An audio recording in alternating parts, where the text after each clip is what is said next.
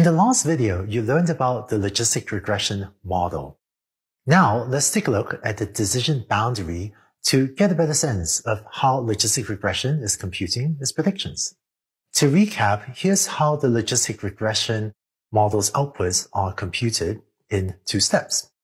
In the first step, you compute z as w.x plus b. Then you apply the sigmoid function g to this value z, and here again is the formula for the sigmoid function.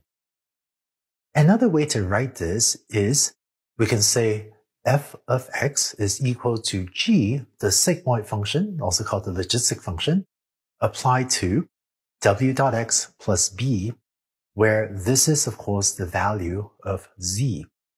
And if you take the definition of the sigmoid function and plug in the definition of z, then you find that f of x is equal to this formula over here, 1 over 1 plus e to the negative z, where z is wx plus b.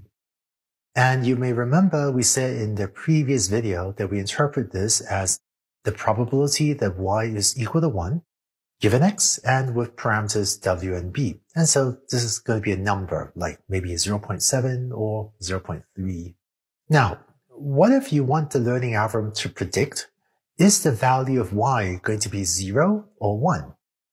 Well, one thing you might do is set a threshold above which you predict y is 1, or you set y hat, the prediction, to be equal to 1, and below which you might say y hat, my prediction, is going to be equal to 0. So a common choice would be to pick a threshold of 0.5, so that if f of x is greater than or equal to 0.5, then predict y is 1. And we write that prediction as y hat equals 1.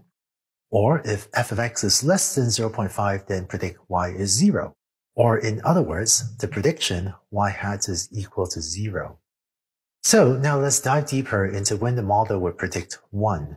In other words, when is f of x greater than or equal to 0.5?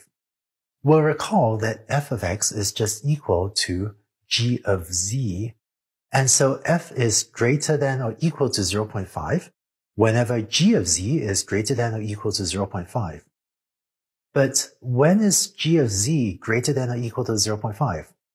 Well, here's the sigmoid function over here, and so g of z is greater than or equal to 0.5 whenever z is greater than or equal to 0, right? That is, whenever z is on the right half of this axis. And finally, when is z greater than or equal to 0? Well, z is equal to w.x plus b, and so z is greater than or equal to 0 whenever w.x plus b is greater than or equal to 0. So to recap, what you've seen here is that the model predicts 1 whenever w.x plus b is greater than or equal to 0. And conversely, when w.x plus b is less than 0, the algorithm predicts y is 0. So given this, let's now visualize how the model makes predictions. I'm going to take an example of a classification problem where you have two features, x1 and x2, instead of just one feature.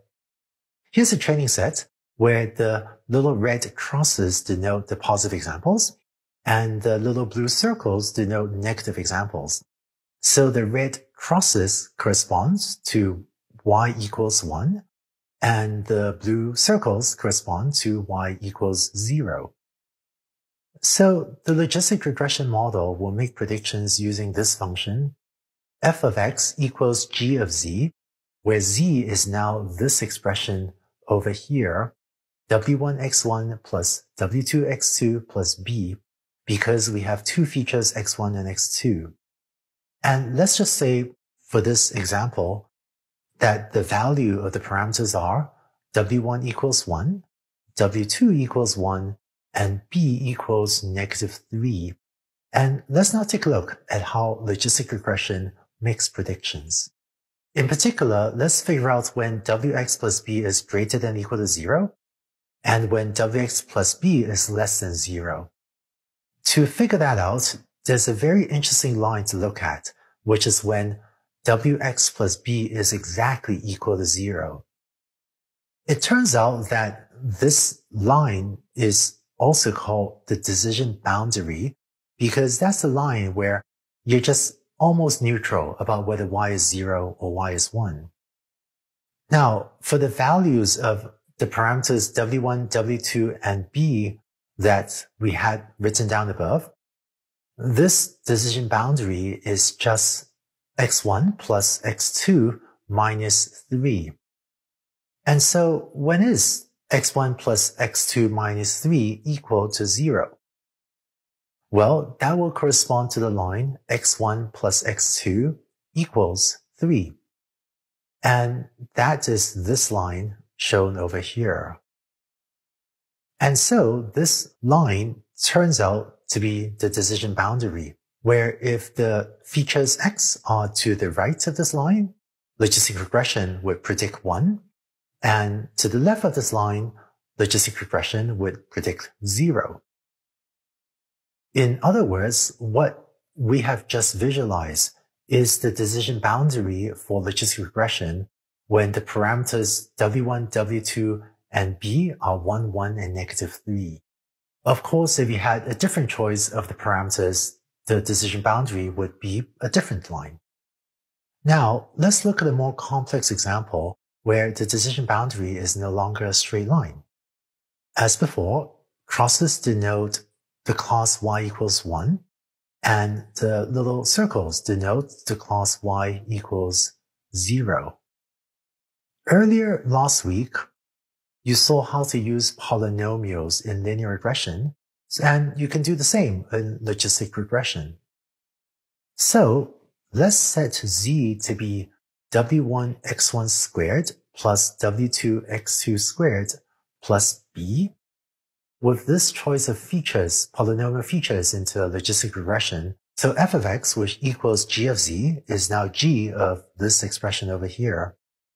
And let's say that we end up choosing w1 and w2 to be 1 and b to be negative 1.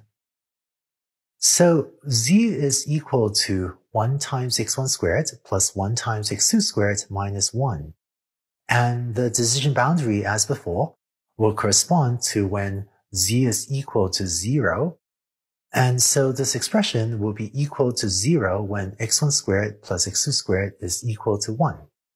And if you plot on the diagram on the left, the curve corresponding to x1 squared plus x2 squared equals 1, this turns out to be this circle.